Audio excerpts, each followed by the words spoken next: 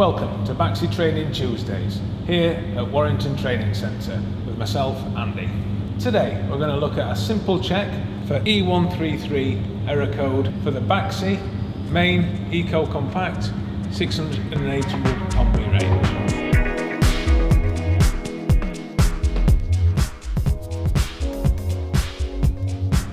It's important to check the electrode lead at both ends to make sure the connections are good.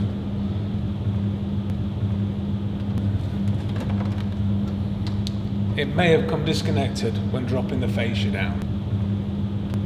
Simply reconnect.